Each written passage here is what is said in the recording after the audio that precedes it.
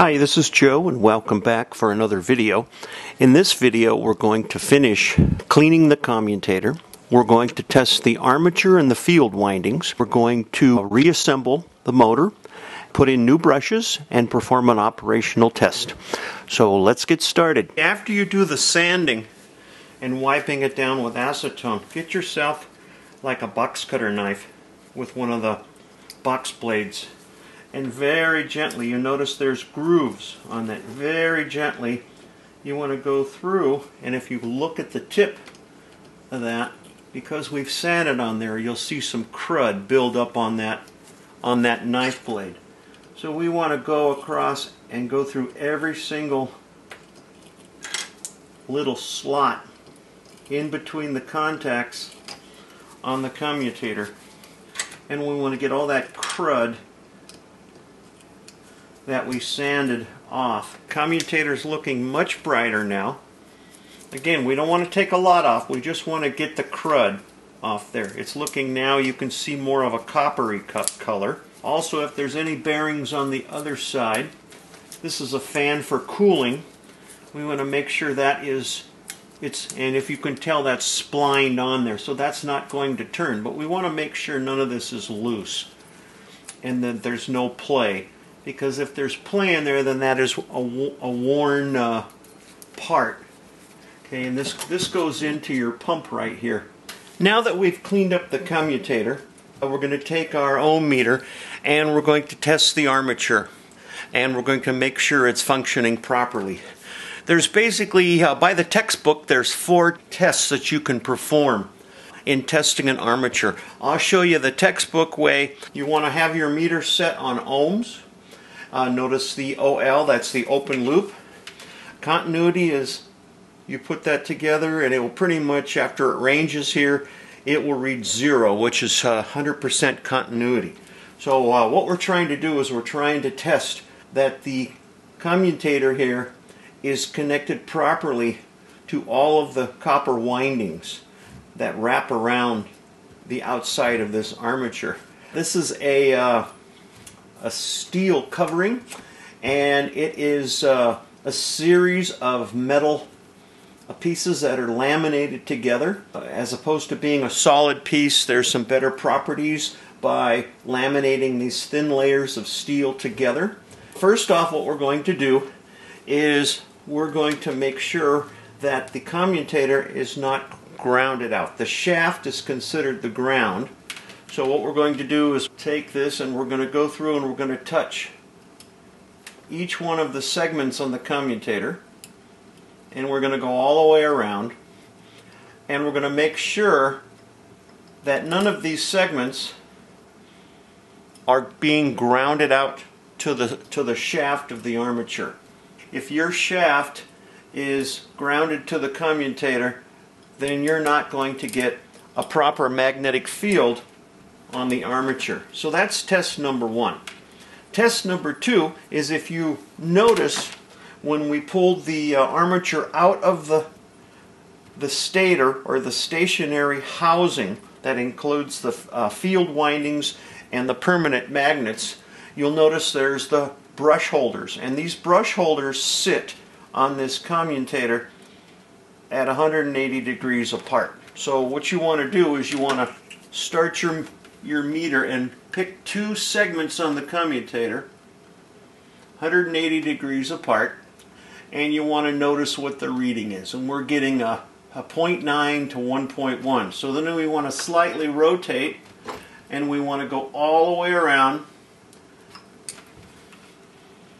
and it's not so important what the actual number is, but what we want to make sure is that all of the readings are fairly close together, within 10%. So we're here on this one, we're getting up 1.0, and again we just want to go all the way around 180 degrees apart, and notice that this one is 1.1. So this is so I've already gone all the way around, but this is just to show you how you do that. Again, the brush settings on the commutator would be. That's test number 2. This is textbook. Test number 3 is you take your meter and you go segment to segment, right the adjacent segments right next to each other. Notice this is 0.0 to 0.1. So then we're going to rotate this and we're going to go through all adjacent segments. And the meter's ranging now, and this is a 0.1, this is 0.0 to 0.1, and we're going to go all the way around segment to segment. And again, it takes a second for the meter to read. So again, 10% on the commutator so that we're not getting continuity, because what happens is when the brushes run around this commutator, it's actually sending the electrical current through these windings to produce the magnetic field. So we want to make sure that this commutator is not cracked and has continuity all the way around. Next test we want to do is very similar. Now we want to make sure these steel laminated sleeves on here are not, there's no continuity between the commutator and the metal armature covering. We do not want continuity there, because then that would mean that you're shorting out your windings. So something could have happened internally with the copper wire, and it then could be shorting out with the metal armature cover. So we do not want any continuity. And again, you go all the way around, you test each sleeve on the armature, and you make sure that there are no shorts or no continuity reading on that. So we did the ground test, we did the 180 degrees, we did the segment to segment, and we did the commutator to the steel sleeve here. And so this armature now checks out fine. I've gone around off camera and I've tested every single one, every single steel sleeve on here, and I've tested the ground between all of the commutator segments, and everything is fine. So that's how you test the armature. Now what we're going to do is we're going to take apart and get at the field windings. So we're going to pull this cover, which will expose the wires to the brushes, the wires to the fields. We'll take a look and perform the field windings tests. There's two major tests we have to do. These tests are for both AC and DC motors. So you can apply the same tests, the same troubleshooting to either type of motor. I wanted to pull this cover off to show you. As you see, there are some copper wires in a loop at the top, and there's copper wire loop at the bottom. These are your field windings. You notice there's also, if you could look at the outside or the inside, you'd be able to see there's all of these little plates or sleeves are all laminated together. That makes up the portion where the armature rides around, and the field windings,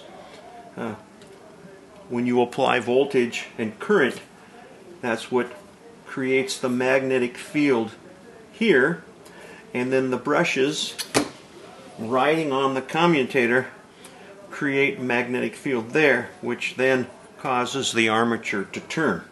So what we're going to do is we're going to get in and we're going to test the resistance of these field windings. This will be a bit tough for you to see, but I'm going to explain what I'm doing. We pulled the cover off so we can get at the brush holders, and then there's, if you notice, there's two brown wires. These two brown wires are one side of the field windings. The other side of the windings are down inside and actually connected to the brush holders. So what we're going to do is we're going to do a resistance test. Here's the meter between one side of the field windings and the other side, which is on the brush holder. The goal here is we want to make sure that the resistance is similar on both field windings. So let's go ahead and test that. What I'm going to do is there's some crimp-on wire nuts here. I'm going to stick one lead down inside, and then I'm going to touch the other lead. Watch the meter, and notice it's arranging now. Come on, let's get in there.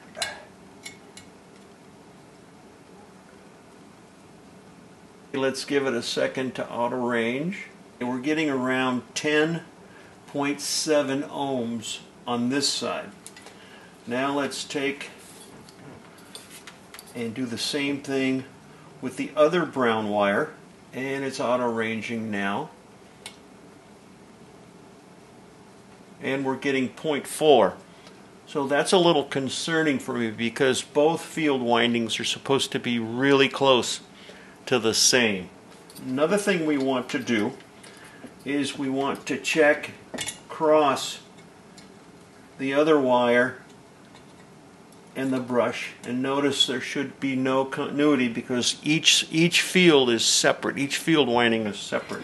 Let's flip it over to the other side, and we're going to go cross one field winding to the opposite brush connector, and again that's good. So we should only get continuity separate field windings. Okay, another thing we want to check is if we look on the inside, you'll notice there that laminated sleeve in here, the metal portion where the armature slides into. We do not want any continuity between this metal portion and the field windings. If there is, that means that this metal sleeve is shorted between either of the field windings. So let's go ahead and do that. What we're going to do with this is we're going to take our lead and we're going to go into one of the wire nuts to the brown wire, and then we're going to touch that laminated sleeve. Again, notice there's no continuity, no resistance. It's called open loop. So that is, let's take and do the exact same thing to the other connector, and there's no continuity. Now we're going to do the exact same thing between the brush holder and the laminated sleeve. No continuity. Let's go over to the other brush holder and touch the laminated sleeve, and there's no continuity. So that checks out good with the field windings. Now that everything has been tested, I have a new set of brushes. We're going to put the new brushes in, and we're going to try to see if the motor works. Pretty much that is all the measurements that you can do. Let's go ahead and insert the armature into the housing.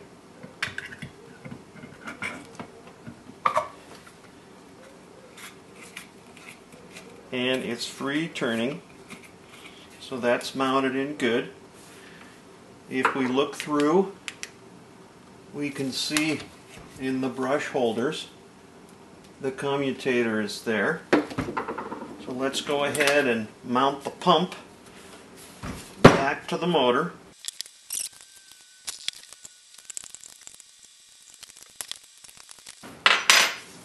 Okay, we have the pump back together.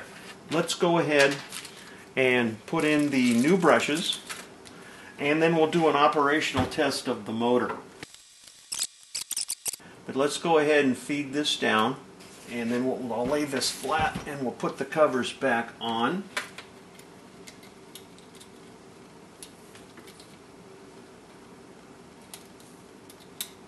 And we're going to try not to kink that spring too much. We'll push it down inside, and we'll get a cap.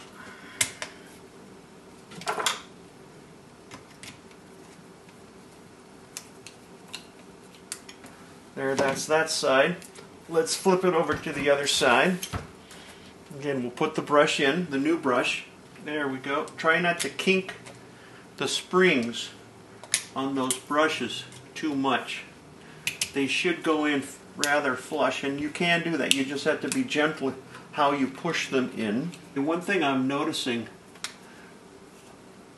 on this side, the brush holder has more of the brush exposed on this side than on this side. So it looks like the brush holder is a little bit out of adjustment. It's closer to the commutator on this side than this side. That could also explain why we're getting uneven brush wear.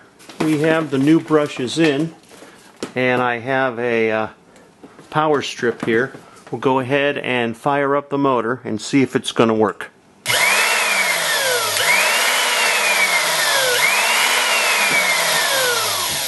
So it looks like the brushes were the problem. What I'm going to do is I'm going to go in and see if I can take a screwdriver and gently move that other brush holder back a little bit, because it's obvious that the brushes on the one side is extending further down than the brush holder on the other side. So I'll see if I can gently jiggle that.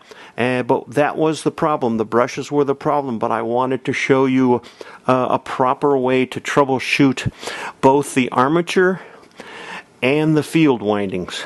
So I hope you enjoyed this video, and we'll see you next time.